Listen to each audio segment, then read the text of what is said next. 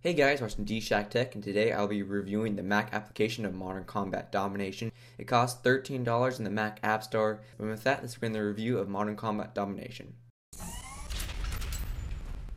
Modern Combat Domination is a competitive first-person shooter with a mission-driven gameplay and an online multiplayer that is the soul of the game. You are able to play in 16-player battles in 6 different modes, including Capture the Flag, Extraction, Deathmatch, and Team Deathmatch. There are 5 maps to choose from, offering some availability, but after a while you begin to want something different with the map options.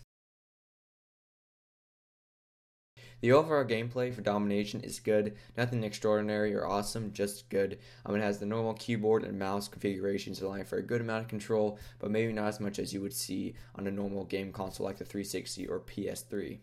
The graphics of the game are really smooth and great, explosions look realistic, and gunfire is really intense. The graphics are nothing to write home about, but they're still very constant and nothing to be unhappy with.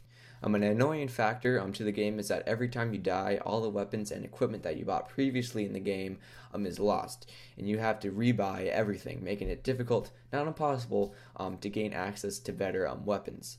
I do realize this is part of the game, and it is what makes the game challenging, but it just tends to be annoying for me. Let me know what you think about this aspect of the game in the comment section down below if you played Modern Combat before. I would also have liked to see the ability to create classes, like in Modern Warfare. The classes would also deal with the rebuying of guns as talked about earlier, but what I was talking about were the add-ons such as type of warrior, gun categories, and attributes.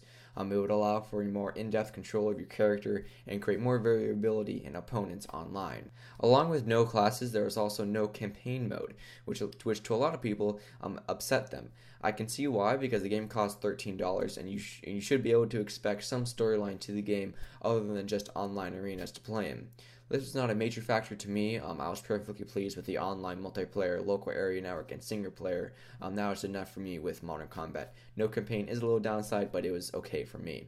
The last downside to this game is when you're in single player mode playing against a computer, there is no way to level up in the CPU to match that leveling up either. So basically, you may personally get better, but the computer never recognizes that and never gives you hard computer spawns. So you could be like, say, level 50 online, but you still have to play level 1 spawns in single player. This means you're pretty much left with always consistently destroying the enemy with terribly uneven scores to the point where it's not even fun anymore to play against these level 1 spawns.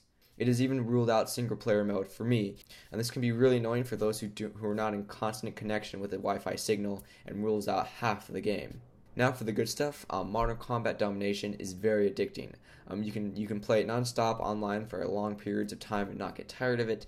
It is very fast-paced with multiple game types, environments, variability in amount of enemies, and game duration.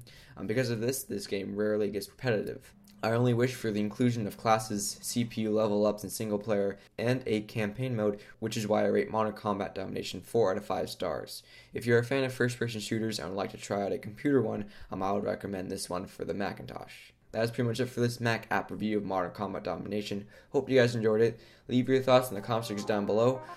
Check my channel DshackTech for more app reviews, also tutorials and product reviews. Thanks for watching, and as always, see you guys next time. The premise of the game is very simple, just like every other hockey application out there. This game, the overall gameplay is great. It took me a couple tries to get the hang of it. In size, the puzzle increases in difficulty as well. There are more pairs of dots and more confusing. You rest these cards by running or smashing into them. You have this ram option in the top right corner. What's that bar?